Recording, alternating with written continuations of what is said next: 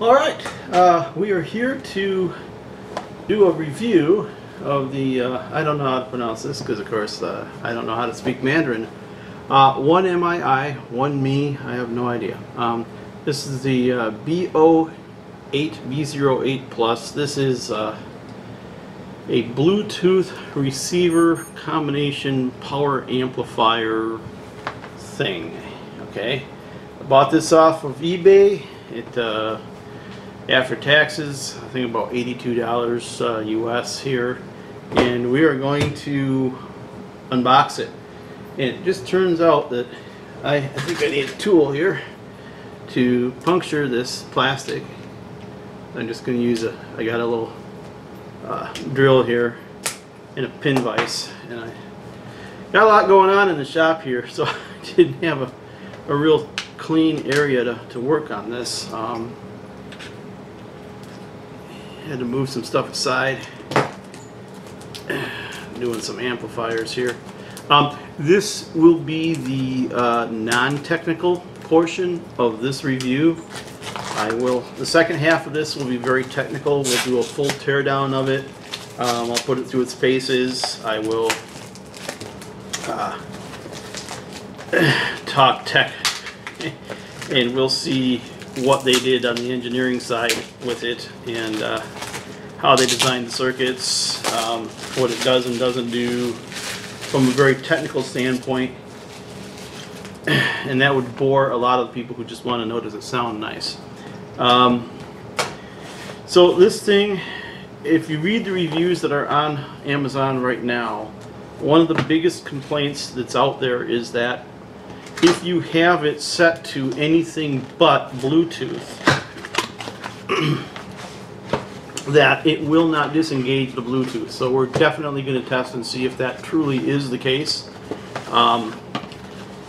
because I do not know whether or not our experience will belie those claims, but we are going to make sure we determine that. So we get our little pieces of paper that presumably have some instructions that you probably aren't going to read, and we have our box, and our box has stuff in it, and there's plastic because it comes from China, and when you pack things and you happen to be packing them in China, you use copious quantities of plastic. Do not ask me why, I do not know, but we should send all of this stuff back to China because they send too much of it over here.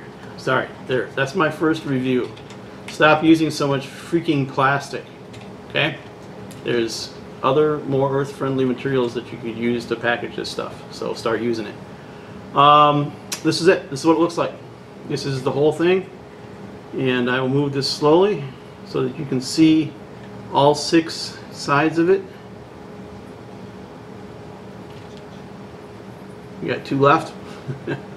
There's the left side, and there's the right side. I'm going to give you a little bit of time to get some experience with the front of it there. And you can see from my hands are rather small hands, but you can see, you know, the general size of, if I had a soda can or something like that, I'd be able to tell you. Let's see here. But you get the idea of how big it is, kind of like, okay, so here's my head and here's how big this thing is. It's about the size, it fits in the palm of your hand. So, and it has 4 binding posts on the back, just like the pictures. So, because we have a Class D amplifier, okay, I guess I'm going to get a little technical here. Class D, by the way, does not mean digital. It has to do with the way the amplifier switches the power. So all amplifiers basically do is take higher amounts of power and turn them on and off really fast, and they do that in accordance with the sound, and that's it. So an amplifier essentially is a switch. Actually, an amplifier is a broken oscillator, and an oscillator is a broken amplifier, but that's a tech joke. So we have a rather hefty power supply. I mean, look at the look at the comparison. The power supply is practically the same volumetric dimensions as the actual amplifier. And the reason that is because with a Class D amplifier, you have the ability to run a lot of power in a small package. That's why they did a Class D amplifier. That's the whole point. There's only two reasons to use one. One is heat. Class D amplifier, if you actually design the circuit properly, will produce less heat. And also, because it produces less heat, you don't have to have a big old heat sink and a big old fan. And you can run this thing without and the other reason is so small size. You don't have to have, like, 4.5 pounds of aluminum for a heatsink. And the other reason is efficiency. When you run a different kind of an amplifier, like a Class A or a Class B or a Class AB amplifier, we won't talk about C because C doesn't really matter for audio.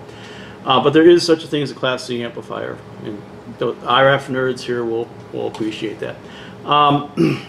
But other types of amplifiers, A, B, and AB, you end up having to put a lot more power into the amplifier, and it draws power in its quiescent state.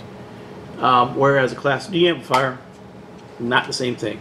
Almost all of the power that you put into it is coming out of it in the form of sound, which is what you want. So it's very efficient, and it doesn't produce a lot of heat, which means they can put it into a package this size and not have to have big heat sinks and cooling fans. Okay?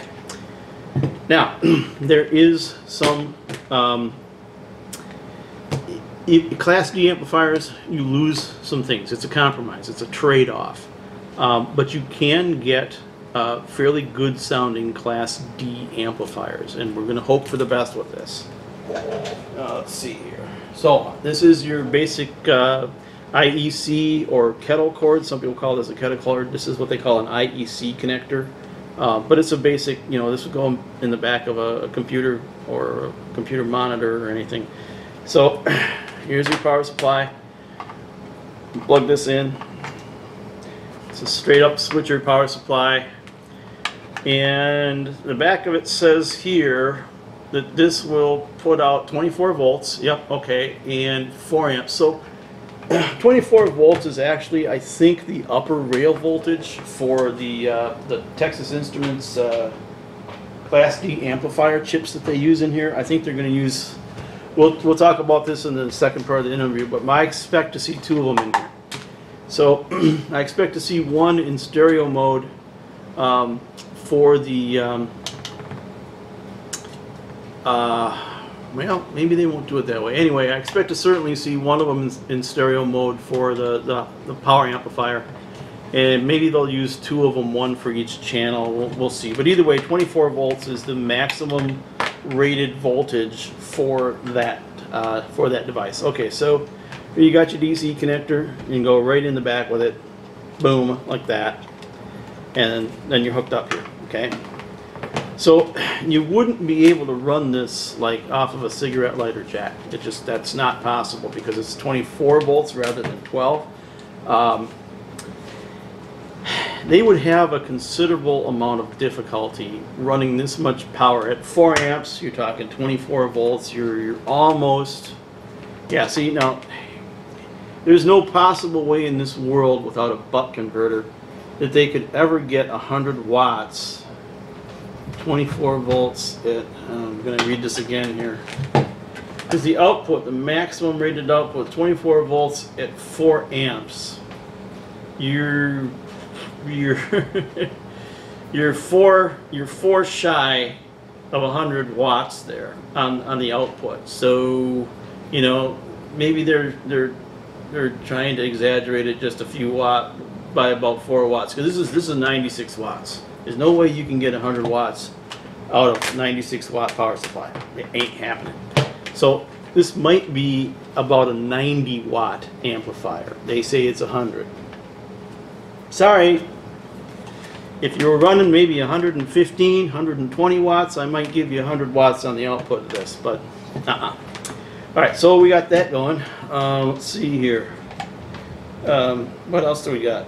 Oh yeah, so we got a line input here. It's a 3.5 millimeter line input. That's the orange one, and so I don't know what it says. It says OPT. Oh, optical. Okay, so you can have an optical input, you can have an analog input, or you can have a Bluetooth input.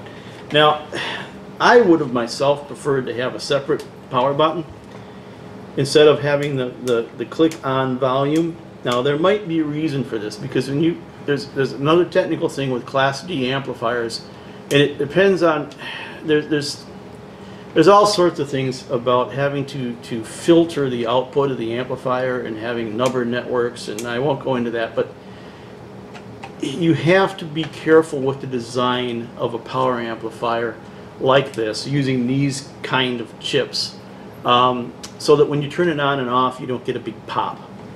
And I do not know, because I haven't looked at the circuit enough to know what they're doing yet. I like to have a power amplifier where I set the volume and I just leave it there, and that's how it always is, and I just push it on and push it off, okay?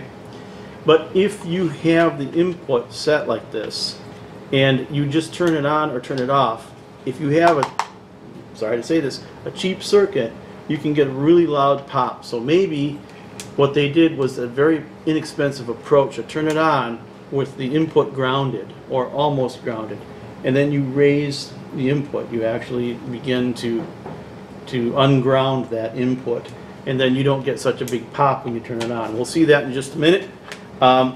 So what I would like to know, okay, I won't go through how to pair this because this is a review rather than a tutorial. I do like the fact that it is compact. I mean, this is one of the nice things about this is if you were, for instance, you wanted to have some stereo speakers in your dorm room or something like that, and you didn't have a lot of room. Depending on how good this ends up sounding, I might recommend this for somebody that has, you know, an efficiency one-room apartment, something where they just don't have a lot of space for, you know, a big setup or a tube amp or something like that. We're going to use one of these speakers here. So what this is an Energy. This is a oh geez, Energy TA. Okay, so I have here the powered subwoofer. This is an Energy S8.3 subwoofer, and this one does not have an optical output or optical input, so it's going to be analog, and I have to go get the analog cable for that. Well, I gotta tell you guys, you gotta have a decent pair of speakers. The speakers I was originally going to test this out with, completely blown. They're worthless. In the trash heap. I've been listening to this thing now for probably about an hour, and I am duly impressed. Let's take a look at what we have here. I'm going to turn off some of the stuff here so that we can hear me instead of the music. But so first thing notice is that on the side of this thing, there's some vents here, just a little bit of airflow through here. It doesn't even get, I wouldn't even call this like warm. You can kind of sort of tell that there's a little heat coming off of it. I've been running it pretty hot. I mean, it starts pretty high as far as the volume goes, and it's not heating up. So got some decent speakers, and I actually tried it out on the I got some bass reflex speakers here in the shop. Can't really easily show you those. They're, oh, let's see here. They're the big black things on the walls there. These are I think they're two-way, I think maybe three-way bass reflex speakers. They're pretty good speakers, and I can compare them to what I normally use in the shop here. This is an Adcom GA535. I run BSR EQ 14XR, and then I have another one of these. Actually, it's the MII, the one MII Bluetooth receiver, which is this guy right here. Highly recommended. I run this in the shop, and I tried this amplifier out with those speakers, and I'm happy to say that it is really almost as good as the Adcom. So, as a matter of fact, if and when that Adcom does do its last musical beat, I will probably replace it with this. This is that good. So a couple things. When you turn it on, crank up the volume. There's a delay, and one of the reasons you might want to have that delay is what I was talking about earlier with the pop that you could sometimes get with these little Class D chips, the Texas Instruments chips that they're used in here. TP, I don't know what the 3116s or something. So that's there. Also, the sub output is actually controlled here. So I got this is a line out, is continuing to go into the amplifier. When I turn the amplifier off, I got nothing on the sub. So it's definitely connected. Let's see what else here.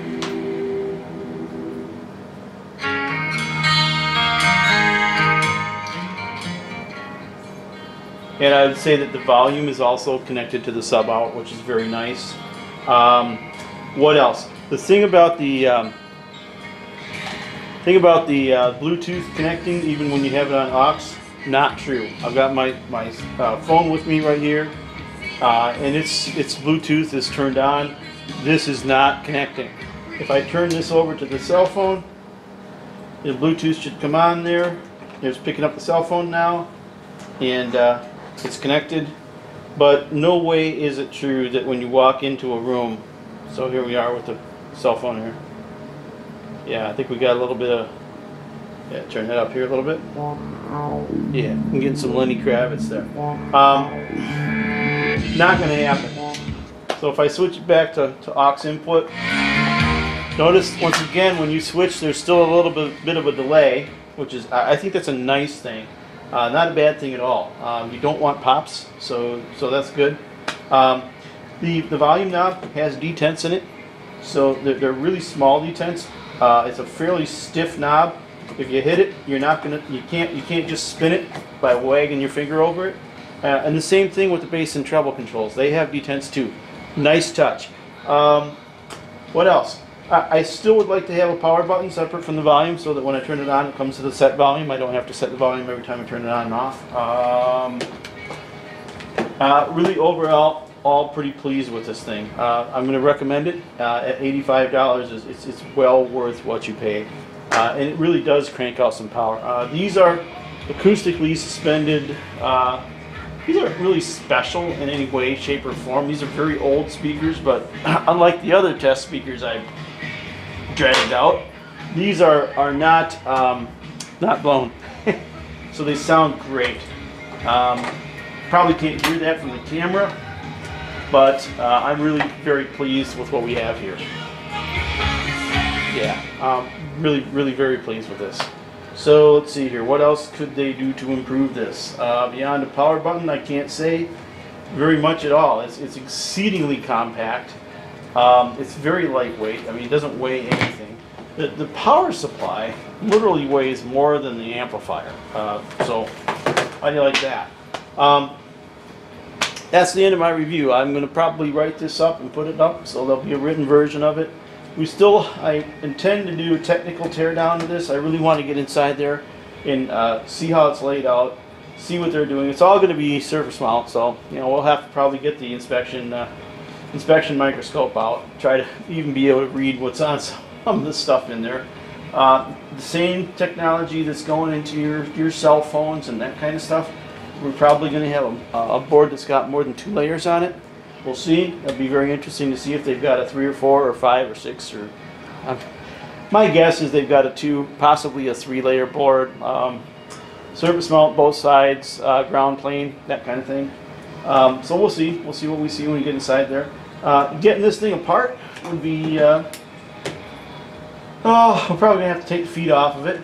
Other than that, can't tell you for sure.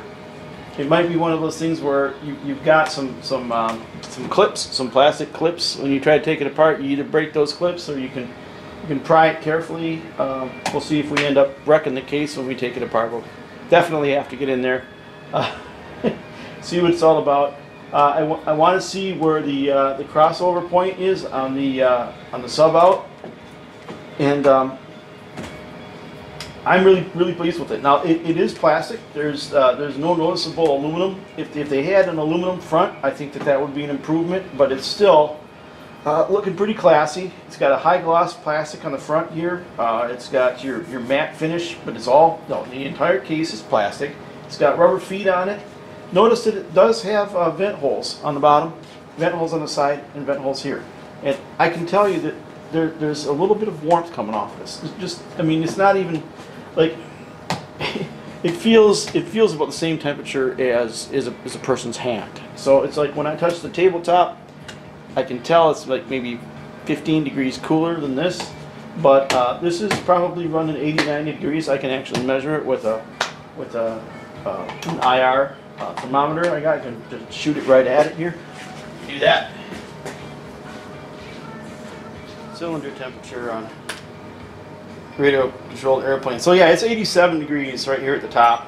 And compare that to the surrounding table, which is 75. I'm getting 75 here. Actually, I'm getting 70 over here. So 70 versus, well, geez, yeah. So 86, 87 versus 70. Yeah, 70.3 there. I don't know if you can see that, but anyway, pretty happy with this. So yeah, it's not running even 100 degrees. I mean, it runs cool, and that's the effect of having that Class D amplifier in there. Runs cool, runs efficient. You get a lot of power out of it. You get a lot of sound out of it. I tell you what,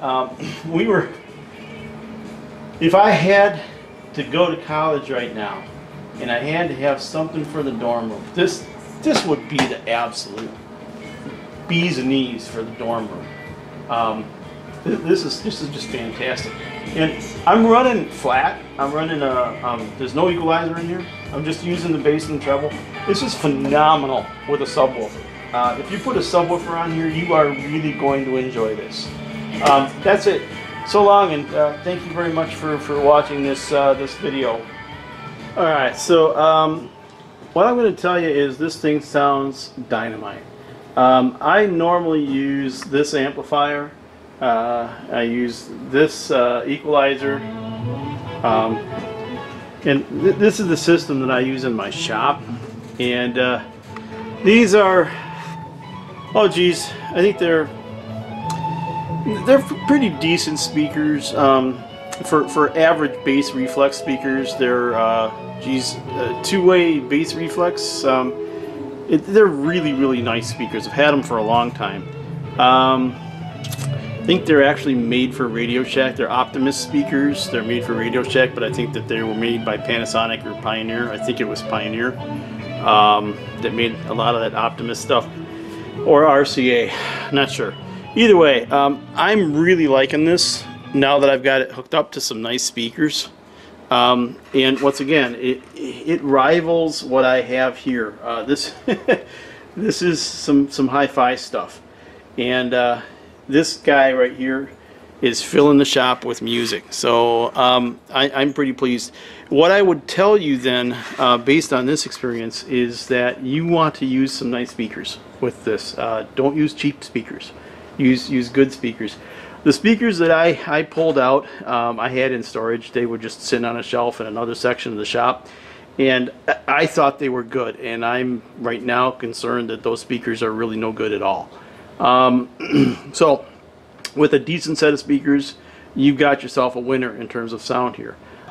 For the price, this thing is pretty doggone good. I'm pleased with it in terms of the sound, the build quality, the features, the way it's laid out, the way it does what it does. The Bluetooth pairing was a cinch, and it like the other devices that I have now. Most of the time when I come down in the shop, I'm using another device by the same company, which I highly recommend, and that is a Bluetooth receiver and transmitter. What I would really like them to make, and I'm going to tell them this, is I want a repeater. What I want to be able to do is I want to have one Bluetooth source, and I want to have every Bluetooth speaker in the house picking that one signal up. And if they can figure out a way to do that, I will spend money on it. Either way, this thing is fantastic. And when any of my equipment, like this Adcom, and I've got another a really old Sony surround sound receiver that I use for an amplifier out in the garage. I got some Bose 301s. Yeah, I got Bose 301s in my garage.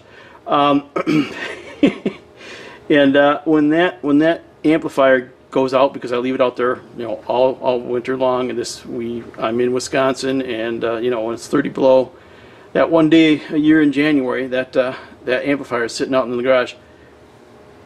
This guy is what's going to replace that. So yeah, all in all, pretty solid effort all around here.